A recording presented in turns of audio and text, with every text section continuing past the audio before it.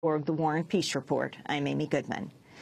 As the world celebrates Earth Day, Bolivia is about to pass the world's first law that grants nature equal rights with humans. The Bolivian delegation to the United Nations urged the global body to adopt a similar law during this week's Harmony with Nature conference. The United Nations is revolutionizing the way we look at our planet. At the moment, various issues are being reseeded in the United Nations, and we have begun to discuss the idea of declaring an official International Day of Mother Earth. And we will also soon be discussing what are the rights of Mother Earth.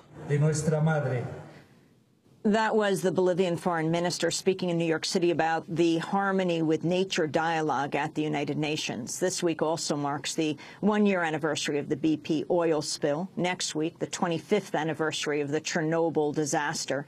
Radiation levels around the Fukushima nuclear plant in Japan remain high. As these disasters multiply, Latin American countries such as Bolivia have taken the lead in adopting measures to protect the environment. Ecuador has also adopted a resolution protecting nature. We speak with two renowned environmental justice activists, Maud Barlow and Vandana Shiva. Maud Barlow is the head of the Council of Canadians, Canada's largest public advocacy organization. Barlow is also co-founder of the Blue Planet Project and chair of the board of Food and Water Watch. Vandana Shiva, world-renowned environmental leader, feminist, and thinker from India, is the author of many books, including Earth, Democracy, Justice, Sustainability, and Peace, and Staying Alive, Women, Ecology, and Development. I started our conversation by asking Vandana Shiva about the nuclear catastrophe in Japan and what it has meant for India, where major anti-nuclear protests have been sparked, in which one protester was killed. I asked her to explain what happened. We have a very, very strong anti-nuclear movement in India, and the difference between the Indian movement and any other movement is it's not just about the stupidity of splitting the atom to boil water, which is what nuclear power ultimately is, creating huge amounts of radiation hazard in the process. But in India, it involves the typical violence of land grab.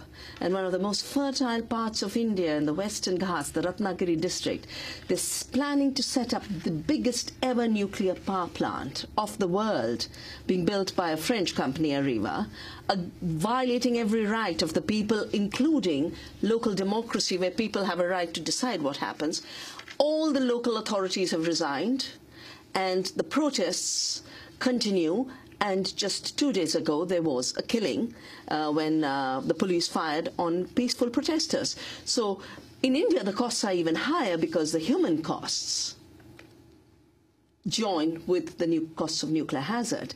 And from 23rd to 26th, a march is being organized, and I'm part of the organizing group, from Tarapur, which is the oldest nuclear power plant of India, to Jaitapur, which is where this giant mega nuclear power park is being set up. And people live there. They'll be displaced. People live there. I mean, typical of such things. They claimed it was barren land and nobody was there. It's one of the most fertile. That's where this wonderful Alfonso mango comes from, this amazing giant-sized delicious mango. Good fisheries, amazing horticulture, and well-to-do people, because nature is abundant. It's the Western Ghats where the monsoon just pours the water, and coastal regions are usually just the more productive, more fertile. A similar protest is happening around a steel plant called POSCO, with a Korean plant, but it's not owned by the Koreans anymore. It's owned by Wall Street. It's owned by the financial institutions of this city who brought down the world's economy. And it was very interesting that Warren Buffett was in India about giving, you know, creating the art of giving. And he has huge shares in the steel plant, which will displace large numbers of people. And for 6 years, people have been saying, no, we will not give our land. And I think that's so important, that we need to realize that, first, we don't give rights to nature. Nature has rights. And more often than not, nature's rights and people's rights are allied as one in most places of the world, where in places like Jaitapur or places like the POSCO area, people are saying this land is our mother. This is not an esoteric idea. It's the most relevant, potent, democratic idea of our times. I wanted to ask you about a man you probably would agree with on a number of issues, George Mombio. We recently had on debating the issue of nuclear power. This is what he had to say. Well, obviously what's happening in Fukushima concerns me a lot about the area surrounding Fukushima. It's a horrible, dangerous, extremely traumatic series of events that we are seeing there. But I'm very worried that the global response to what's happening in Fukushima will be to shut down nuclear power stations around the world and to cancel future nuclear power stations, and that what will happen is that they will be replaced by coal. Now, coal is hundreds of times more dangerous than nuclear power.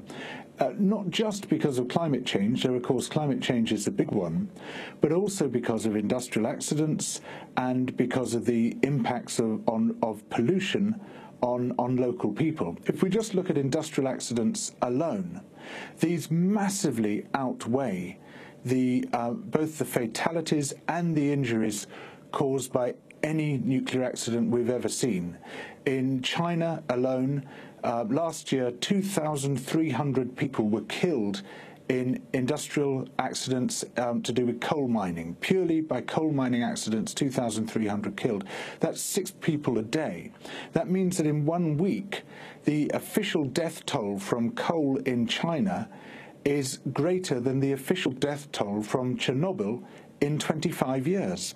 And that's to say nothing of the hundreds of thousands of people contracting really unpleasant lung diseases which will cause them a very slow and painful and terrible death.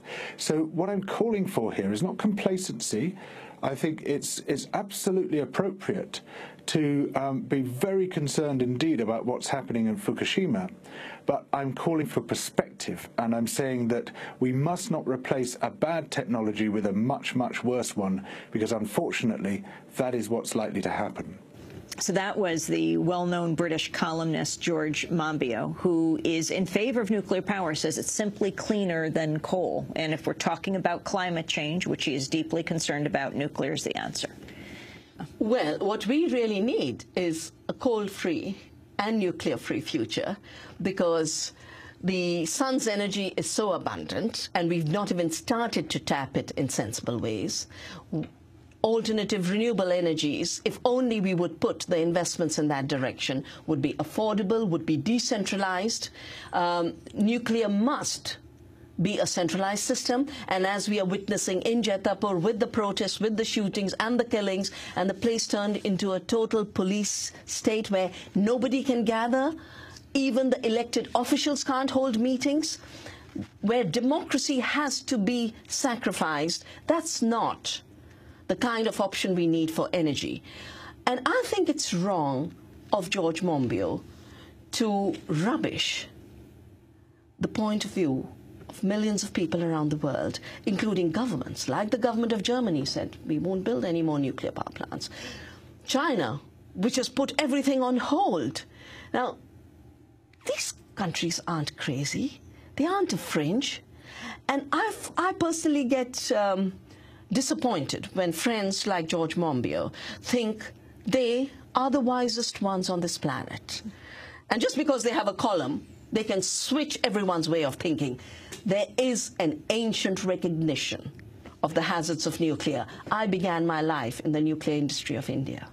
And it's when my sister woke me up to the damages. I wasn't ever taught radiation biology. We were just taught physics, fission physics. And I realized it was very partial knowledge. You are a physicist. Yes, and then I did theoretical physics. And eventually I did foundations of quantum theory. And what I love about the rights of Mother Earth is we are overcoming the separation between humans and nature that was built into the Cartesian thinking that nature's out there and we are out here, but also the kind of divisive separatedness that Cormac pointed out yesterday at the United Nations Conference on Harmony with Nature. He said, I began my life fighting apartheid, and apartheid means separateness. Separateness on the basis of color. I think separateness is the disease of the past. It's the dinosaur in the intellectual frame. Separateness was a very artificial imposition. Most civilizations of the world, for most of human history, have seen the world in terms of relatedness and connection. And if there's one thing the rights of Mother Earth is waking us to, is we are all connected. And it's in that connection we can't have arrogant solutions like nuclear is clean. Just because you don't see the radiation doesn't make it clean.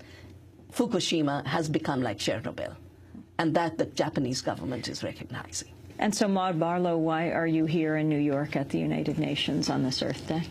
Well, there's been a debate this week, an interactive dialogue, it's called, at the United Nations on a resolution on harmony with nature that was introduced by the Bolivian ambassador to the UN but was adopted by the General Assembly. So we're beginning the discussion and dialogue at the United Nations on the concept of the right to water. A number of us were in Cochabamba a year ago, this Mother Earth Day, when we finalized this draft of this Universal Declaration on the Rights of Mother Earth. And so basically we're here to introduce it to the UN. The concept, we eventually want the Universal Declaration on the Rights of Mother Earth to be a companion piece to the Universal Declaration of Human Rights. Well, we're not there yet, we understand that, but that's the goal, both within nation states at the United Nations and then just organizationally. We want people to adopt it and start talking about it. And we have a wonderful new book called The Rights of Nature, The Case for the Universal Declaration on the Rights of Mother Earth. So this is a beginning of a real process to have a larger dialogue on exactly what Vandana is saying. What is the threat to water in the world today? Well, the threat to water, well, speaking about nuclear, is a wonderful example. It was interesting. I just, and it's a perfect example of what we're talking about when we say that we have to recognize nature's rights, and Vandana's right. It's not giving, it's recognizing. It is a report I saw the other day on the fish, touched by the radiation contamination from the nuclear plant in Japan. It said, don't worry, by the time it gets to humans, it won't be harmful. And it was like, that's all that mattered. You know, it's this human-centric notion that we're all that matters, that other species, that the planet doesn't matter. The biggest threat to water in our world is that humans, modern humans, quote, civilized humans, see water as a huge resource for our pleasure, profit, and convenience, and we do what we want with it. We dump whatever we want in it. We grow whatever we want, wherever we want. We move it wherever we want, and we are running out. There's a brand new report. It says by 2030, the demand in our world for water will outstrip supply by 40%. And I don't know if people can get their heads around how horrific statistic that is and the suffering that that's going to cause. You know, you can come at this as some, you know, people are already joking, or you're talking about rights for ticks and rights for rats. That was, you know, this is the right wing mocking what we're doing. We're talking about survival here.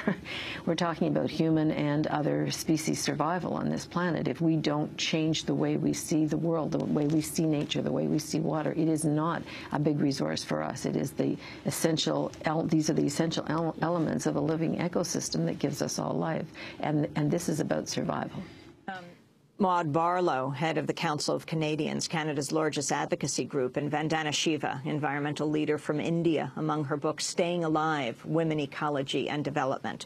We'll come back to this Earth Day conversation in a minute.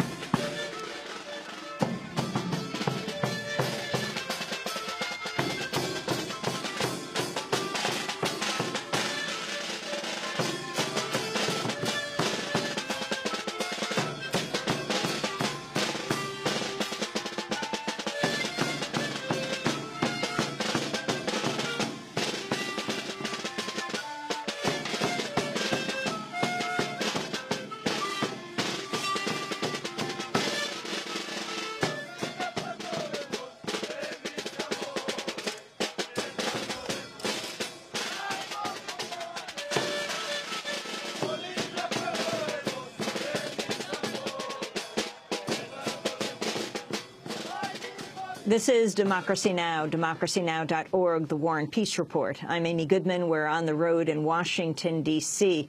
On this Earth Day, we rejoin our conversation with Vandana Shiva, the renowned scientist and environmentalist from India, and Maud Barlow. She's head of the Council of Canadians and, well, among her books, Blue Covenant, The Global Water Crisis and the Fight for the Right to Water. We saw you in Cochabamba last year when we were covering the conference, the gathering of tens of thousands of people around the rights of Mother Earth, Pachamama, as they said there. Why is Bolivia and Ecuador taking the lead here? Well, partly because they have governments that actually represent a lot of the will of their people. I can't imagine what that feels like. We're going through an election in Canada, and we're just tearing our hair out because we're going to get a bad government again. So I think partly you've just got a government closer to the needs of the people.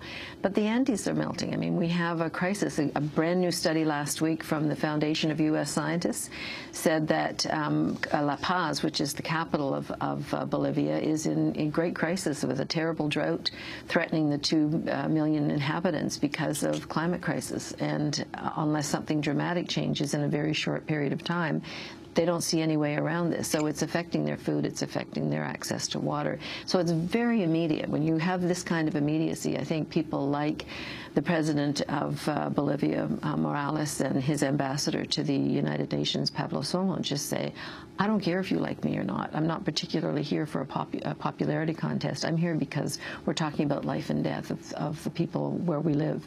And we need to get that urgency out there. And that was, it was Bolivia that led the charge on getting the right to water recognized. And so similarly, very interesting that it would be the same government. It was Bolivia that said no to the so-called consensus that happened in Cancun, which was based on a market model for the so-called solution to climate. So, and what's wrong with the market model?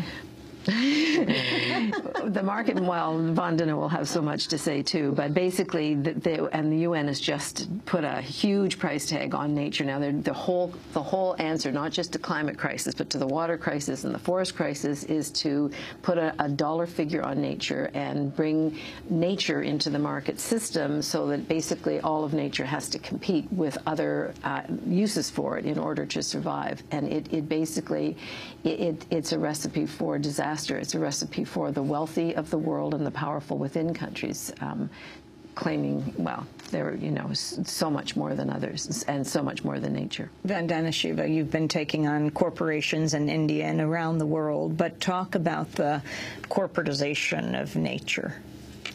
I think the consequences of the corporatization of nature is first and foremost that at a time where we should be recognizing the integrity of nature, the prior rights of nature, nature's generosity, the generosity of the earth to provide us life itself, we are going headlong into the path of hallucination, where we've assumed we are not just separate, but we're continuing the idea of mastery and conquest over nature, adding to the technological tools like the idea that we can control nature through nuclear power. Now we want to control nature through market mechanisms and commodification. Why is that wrong? Firstly, it's wrong because nature is too rich, too diverse. We know too little about it. So whatever price we'll put will be partial. It'll never catch the whole story. We've not even begun to find out the soil organisms that give us food. We don't know how different species hang together in a forest to create that amazing biodiversity of the forest. So it'll be linear, it'll just be carbon functions, when that's not the only function of a forest. And it'll definitely not take into account the integrity of species. I started Navdanya and saving seeds when I found out that corporations wanted to patent life. When life is not created by them, it is created sui generis. It is part of creation.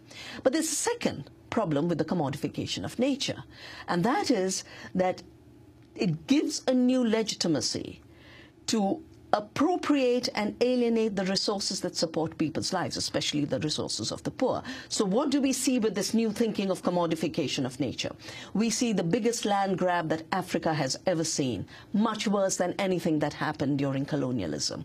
In India, the land grab for mining, for nuclear power plants, for steel plants is literally becoming a war zone.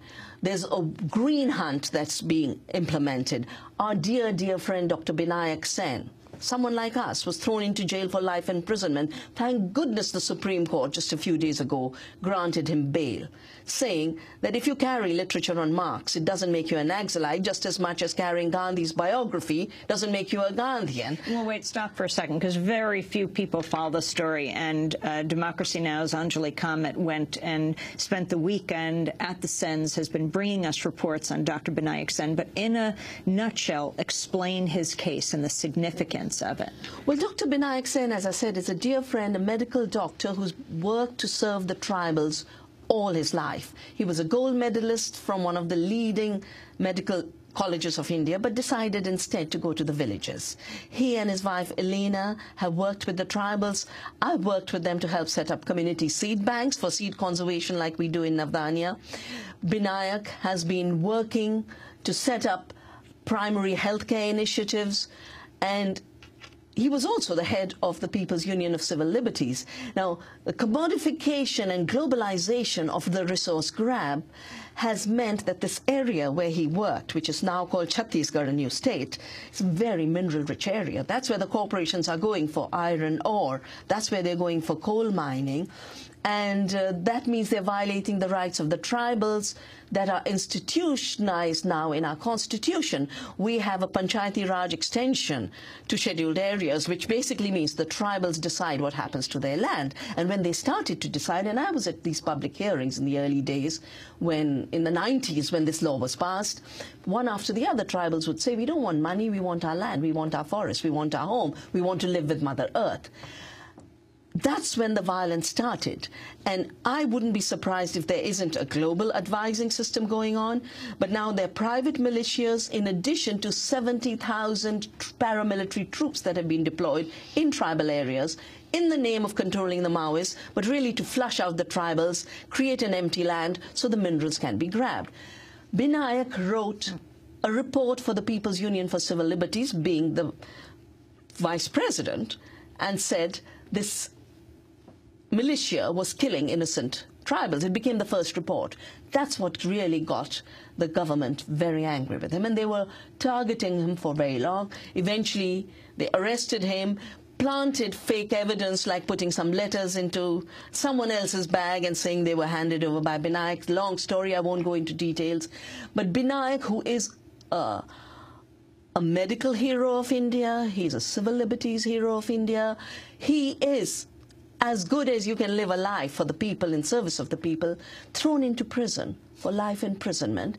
And that's why his case is so significant, because it's like in the Nazi time, you remember that poetry that the priest wrote, I wasn't a unionist, so I didn't speak, and I wasn't there. You know, and it's exactly like that. They've made a test case of Binayak to say, any of you who stand for the rights of Mother Earth, who stand for the rights of people to their resources, watch out. If we can do this to a Binayak, we can do it to you.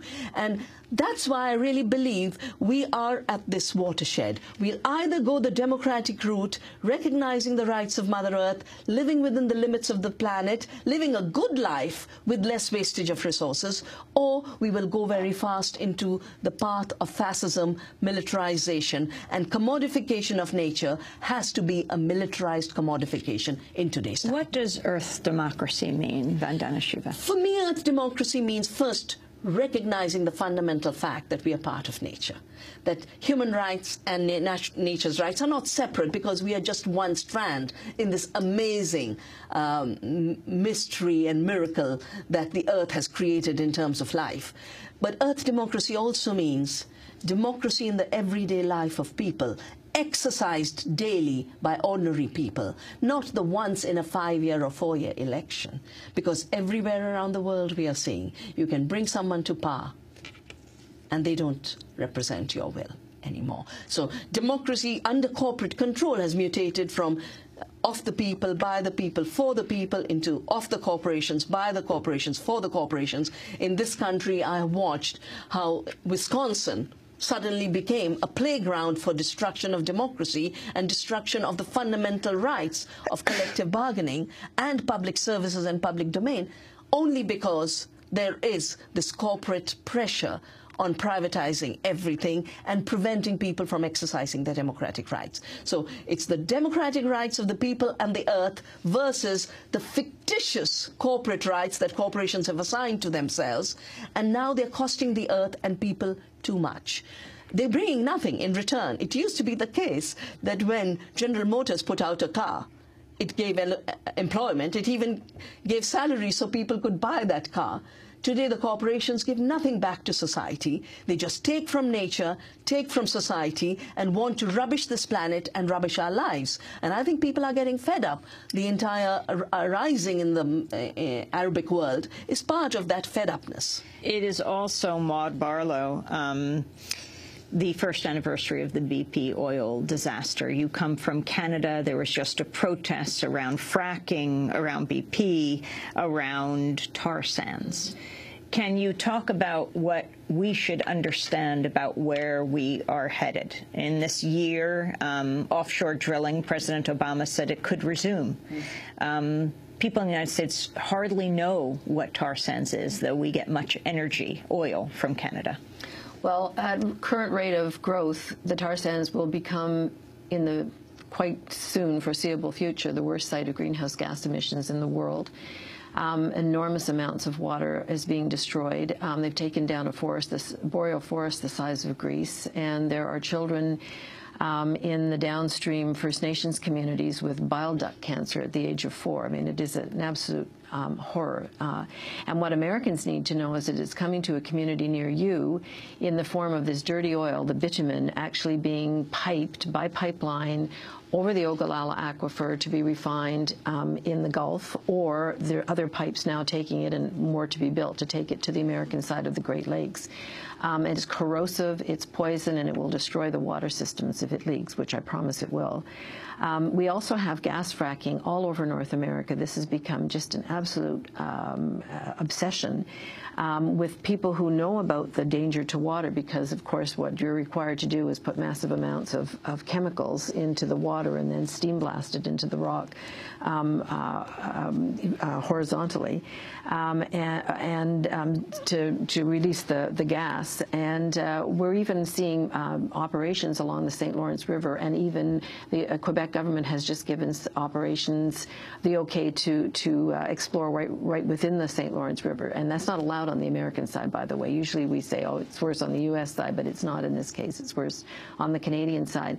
I think the point here, to make the connection to the rights of nature, is that while our governments make noise about caring about the environment, and make on Earth Day we'll all make strong statements about this, all of their actions belie this. From trade agreements, which we continue massively to promote around the world, the bilaterals, there are close to 3,000 of them now, to these big new CETAs, they're called, Comprehensive Economic and Trade Agreements, which are not just national procurement, but subnational procurement. That's water systems and roads and mining operations and municipalities and schools. It's everything. It's the next level down, where corporations are going to actually be able to dictate the conditions under which local funding is how you spend your local money and on what values, and be able to stop fair trade bans and that kind of thing. All of that is galloping along, and this is so-called green economy, as it is seen by the powerful in our world, is basically no change, continued unlimited growth, continued unlimited free trade agreements, continued unregulated investment of the type that's taking place with the land grab in Africa, but with the green technology. So we'll just substitute that dirty old technology, which of course they're not, because the tar sands is the dirty old technology, and that's what they're building it on. So it's just language around caring for the earth. And what we're trying to say is that if we're really going to survive as a species, and if the planet is to survive in any condition as we understand it, we have to shift our thinking and stop thinking of ourselves as being above nature, and stop thinking of ourselves as having the rights that no other species has, or no other form of the earth has. We just have to change. What would the world look like if we could see it differently? Right now, for most environmentalists, the best we ever get is that we negotiate the amount of toxics being dumped into a particular system or in the tar sands. All I mean, all we've ended up doing is having a series of reports which just tell us how bad it is, but we have not managed to stop one pipeline. We have not managed to stop one government expansion, one corporate expansion in the tar sands in all the years we've been fighting it. And I don't see, frankly, Amy, how we're going to do that unless we have a mindset change. I think right now it's just a negotiation about how much of this toxic waste we're going to allow and dump into our waters and our air, and how much genetic damage we're going to do. And the mind shift would be what? What do you see needs to happen? The mind shift is that we are a species like any other, and that we will not survive unless we place our rights in tandem with the rights of the earth. And we understand that we come from the earth. Everything we have, everything we wear, everything we eat, everything we touch comes from the earth. And if we don't change our minds, if we don't change the way we see the world, if we don't stop thinking of ourselves as superior, we're not going to survive. And I see it as an evolutionary step, an evolutionary step in our human development if we could actually come to this. And I think that there's a comparison to the 1948 Declaration of Human Rights, because they fought really hard for that. And people will still say, well, what did it mean? Because human rights are still being violated. Well, just because a universal value is broken doesn't mean it's not a universal value to have. And we have to add to the universal value of the right of humans, these fundamental rights of humans, the right of the earth to survive, and for us to survive together. And I think the key issue, Amy, is actually this is a majority perspective. Most of the indigenous cultures of the world, most of the non-industrialized cultures of the world, most of the non-Western cultures of the world live in the consciousness that we are part of nature and the earth is a mother. We are fighting against dams on the Ganges. And it's a very real discourse that the Ganges is a divine mother. She has her own standing, and the government cannot block her flow. She has a right to flow free. It's a real serious discussion in India today. That's the basis of fighting the dams, not only the environmental impact in terms of displacement, all the work we've done against patenting of life, bringing back the integrity of species. And I think if you really start to connect the dots, you realize that we are at the kind of moment where we were when slavery was being abolished. People, they were crazies then who thought it was right to trade in human beings and own them as property. A few people thought it was wrong. It took a while, but we would never today imagine it's right to own other human beings. Well, property in nature, property in life forms, patents on life, privatizing water, commodity trading of carbon pollution, the emissions trading, all of that is as insane and as mad as slavery was. And we need to get out of this bondage, which has been created by a very tiny minority who have lots to gain by raping the earth and destroying the rights of people. One last question, and we just have a minute. Your assessment as we move into the 2012 presidential election in the United States of President Obama, from Canada, from India. I wish he would stand up for what I think is deepest in his heart, and I wish he would stop giving the other side's line to the world. We don't need him to describe or promote the compromises that he's made. We really desperately need leadership, and I just hope that he understands that that's the most important thing he can do for us all. Vandana Shiva. Well, you know, President Obama has often said Gandhi is his big inspiration, and Gandhi had told us the earth has enough for everyone's needs, but not for a few people's greed.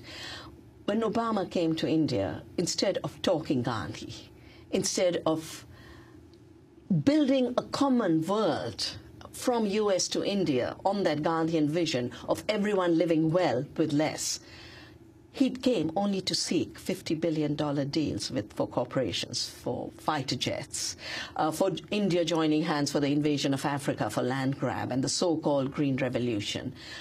I do wish that Obama would exercise the policies that have brought him the inspiration that brought him to power. Vandana Shiva, Maud Barlow, thanks so much for joining us on Earth Day. Thank you. Happy Earth Day. Environmental leader Vandana Shiva, among her books Staying Alive, Women, Ecology and Development, and Maud Barlow, head of the Council of Canadians. Coming